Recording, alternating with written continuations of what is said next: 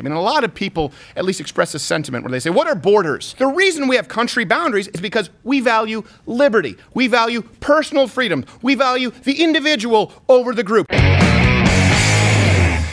This is something else that really bothers me. People were talking about this recently. I think I heard Joe Rogan echo this sentiment, and I don't want to say it was only him, but he was quoting somebody else who had made this statement. And a lot of people at least express a sentiment where they say, what are borders?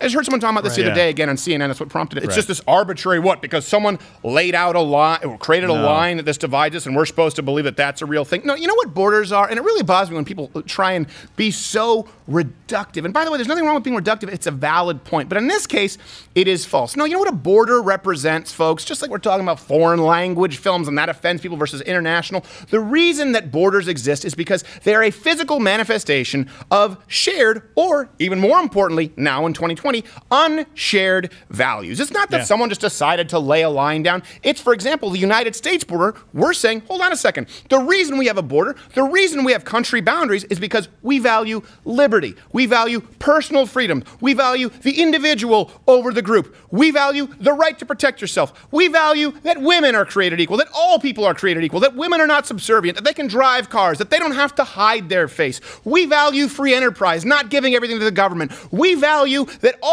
we value that we don't have slavery, as opposed to many countries where there is indentured servitude. It is important for people to realize that borders are a physical manifestation of unshared values. And you know what's also important? That's also why the legal immigration thing is a big deal. The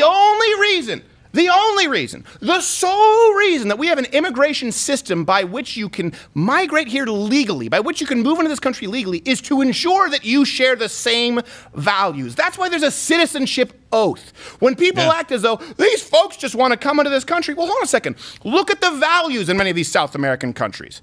Do they share the American values? Do they believe in the power of the individual? Do they believe in freedom of speech? Do they believe that people should have the right to protect their home and property? What do they do in rooting out corruption in office? And I know some people right now are going to say, well, what about Donald Trump? Okay, look at Venezuela, folks. Why would we want to bring in people who might bring in values from a whole South American country where they don't value any of the tenets of the principles of this country?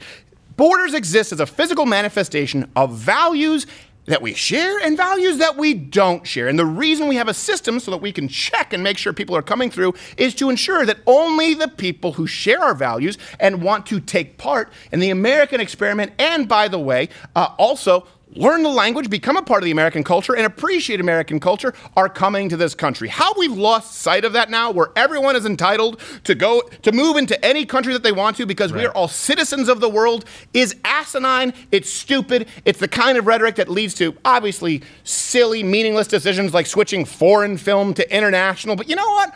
I'm a big fan of borders. I'm a big fan of borders, and I'm a big fan of knowing who's coming into the country legally, because I don't have a problem with putting on team jerseys when you have citizens of the world who believe that women need 4 witnesses for a rape, who believe that you don't have the right to speak out against the government. You know what? I'm glad that we have a dividing line, and I'd like there to be a wall. How about that? Hey there, YouTube viewer. If you like this video, click one of these other videos playing in a box up there and hit subscribe, or the notification bell if you're already subscribed, so you can find out about our new non-controversial videos, which don't ruffle any feathers and of course are not a violation of YouTube's algorithms.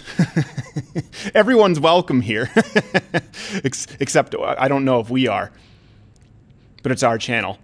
I'm not sure how that works.